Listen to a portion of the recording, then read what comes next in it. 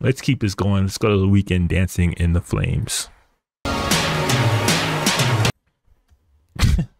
I got to add for Dancing in the Flames before I'm about to react to Dancing in the Flames. That is crazy. YouTube is on one.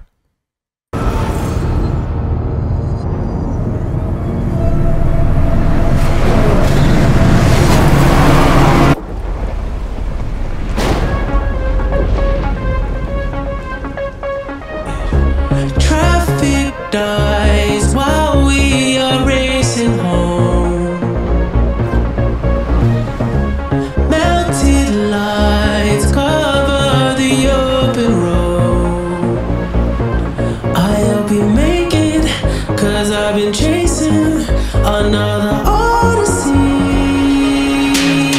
Oh, I can't wait to see your face. All right, so I don't know if I'm alone in this or not, but like, am I the only one that is kind of tired of this kind of throwback retro 80s synth pop wave that Abel, aka The Weeknd, has been on over this past few years? Like, I'm kind of over this phase. Like, it was interesting when he first did it because people were not doing it, and he definitely ushered in a new wave of artists, aka Dua Lipa, to kind of follow in his footsteps and bring back that kind of retro synthy 80s pop feel back into the mainstream. And while it was interesting when he first came out, obviously Blinding Lights was like a smash hit, and everything that followed has been successful. Like, I was hoping that we would see another evolution of The Weeknd. Like, obviously he came from straight up alternative R&B to that more synth poppy mainstream pop, and I was hoping finally, after he had like that whole trilogy of albums finished, that we'd get another change in sound or like another evolution. Like, he might not be able to do that. This kind of might just be who he is at this point, but I don't know if I'm alone in this, but I'm kind of tired of it. I'm kind of tired. Like, I'm kind of burned out on the whole 80s synthy pop wave. Like, can we get something new? I think it's time. Crash when we're switching lanes. My love's beyond the pain, but if I miss the break, we're dancing in the flames. It's indescribable.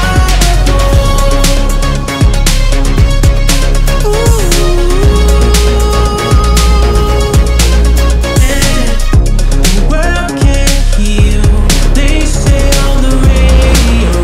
Like, I don't know what it is. It just kind of feels like soulless commercial pop at this point, and it's like that is the opposite of what I've loved The Weeknd for. Like, obviously he's gone mainstream and he's had big hits, but he's always felt kind of authentic and genuine. And I'm not gonna lie, this shit feels like a commercial, like an ad for like sunglasses or cologne or some shit, like some song that he really just made to sell you something. Like, that's what it's feeling like to me.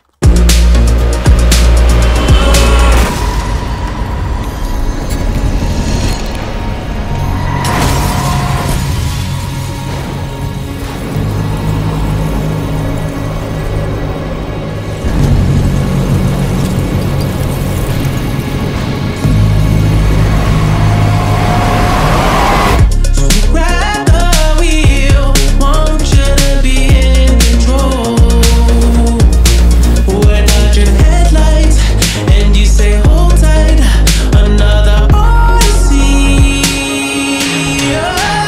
I can't wait to see your face crash when we're switching lanes.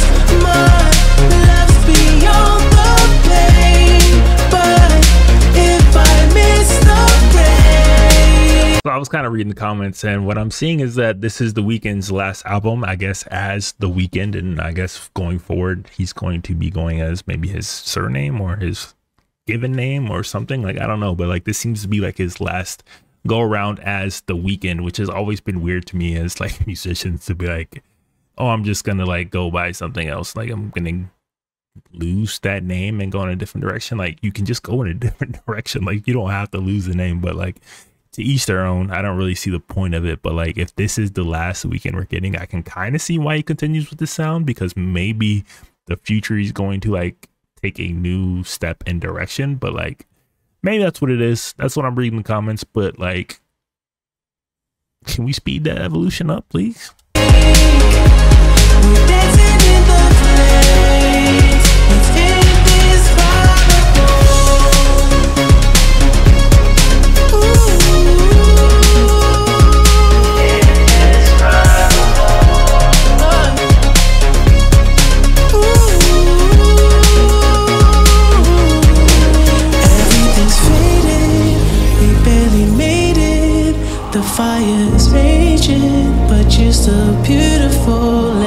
It's amazing, cause I can taste it.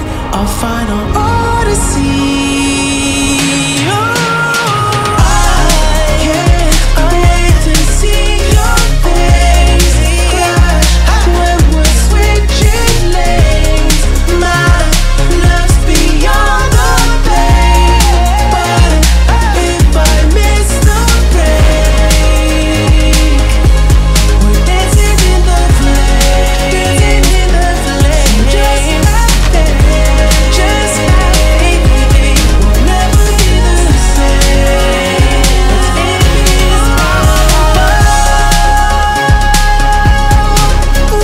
Another reason why I seem to like kind of not been feeling the Weeknd lately is his fans. Like, they're absolutely delusional overreaction to everything that he does and puts out. Like, reading the comments, 1980s we had Michael Jackson, 2020s we had the Weeknd. Imagine putting the Weeknd and Michael Jackson in the same song, same sentence. Like, are you kidding me? Do you know how big Michael Jackson was? Do you know how like revolutionary he was in everything that he did and the amount of evolution he did from album to album to album? Like, are you kidding me?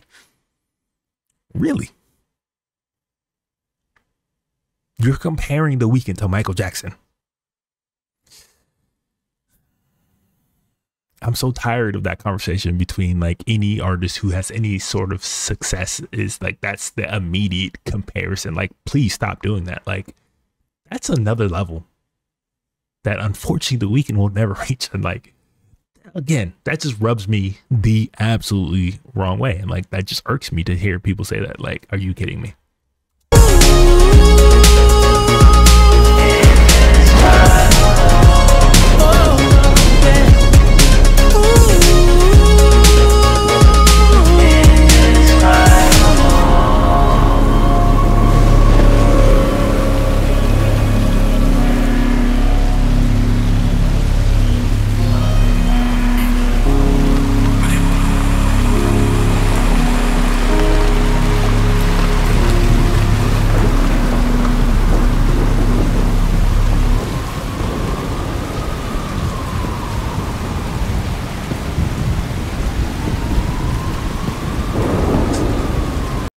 Yeah, I'm sorry. Like, I know they've been teasing like this big return, but I'm just gonna have to say it and call it is what it is. It's like, I'm sure that's gonna kind of piss some people off and his fans off, but like, that's honestly what I'm feeling. Like, I don't feel anything exciting or invigorating or new or like looking forward to what's to come, because if this is all we're going to continue to get from this album, like we've gotten the last, what, 3-4 albums now, I'm kind of over it. And like, it's not even like the best of everything he's done. Like, it's very average. To me, it's just very average. And like, I guess if people are really feeling like this 80s synth pop kind of wave right now, like, that's to each their own. But like, I'm very much over this sound and direction.